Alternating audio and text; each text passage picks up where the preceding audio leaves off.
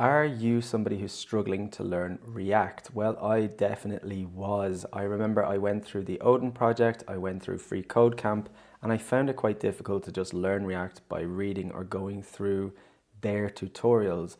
So I naturally turned to YouTube, as a lot of you do, I'm sure.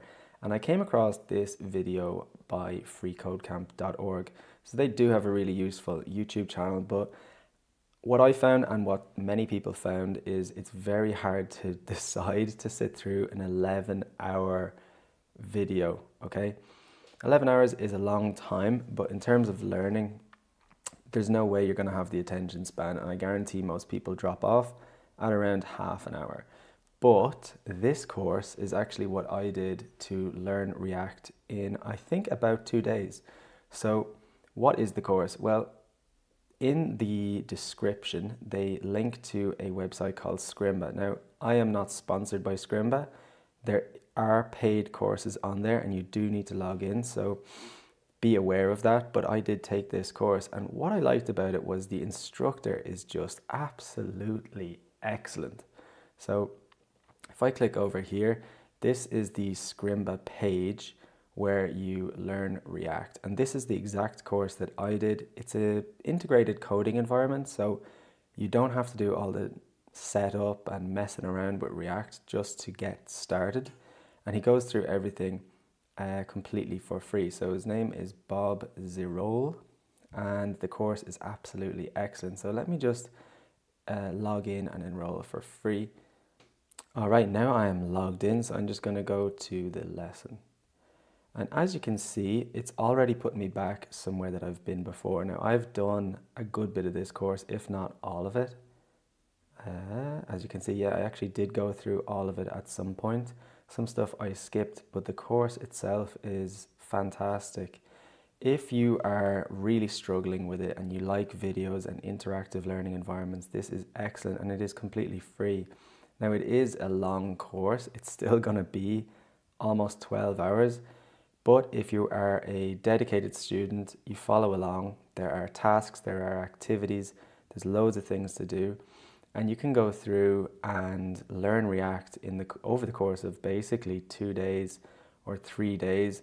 You could learn it in a week depending on where you're at. So let's just have a look at props versus state. So if I click into this video, what you'll see is there is a video element that you can click and follow through. Now, I'm not going to play it because I don't want to use too much of their materials, but if I skip through this, you can see that there's this big coding environment where the instructor is guiding you through various things. But if I click on the screen, I can actually change pages and I can type directly in the coding environment. So not only is the instructor showing you what to do, but you can actually interact on the page. It's absolutely brilliant.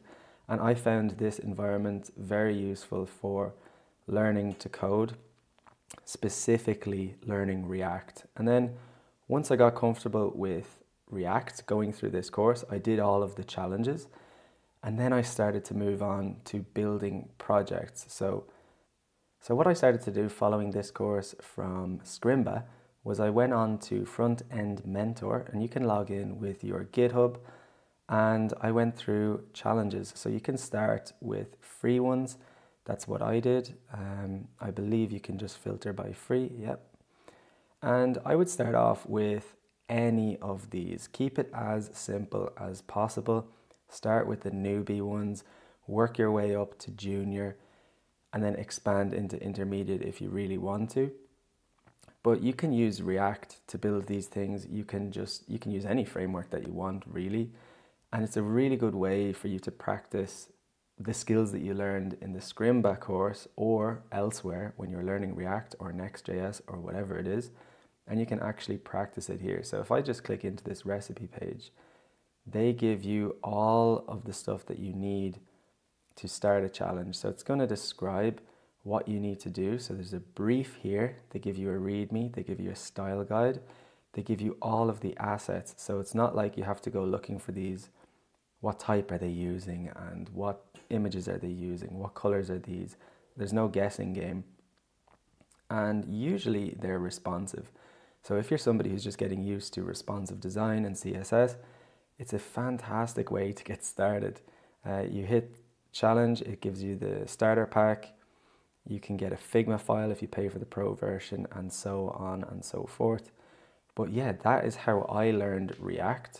Again, this course completely free. Free Code Camp completely free. The Odin project completely free. Front end mentor challenges, the ones that you can do, you can pay, or you can do what I did, which is completely free.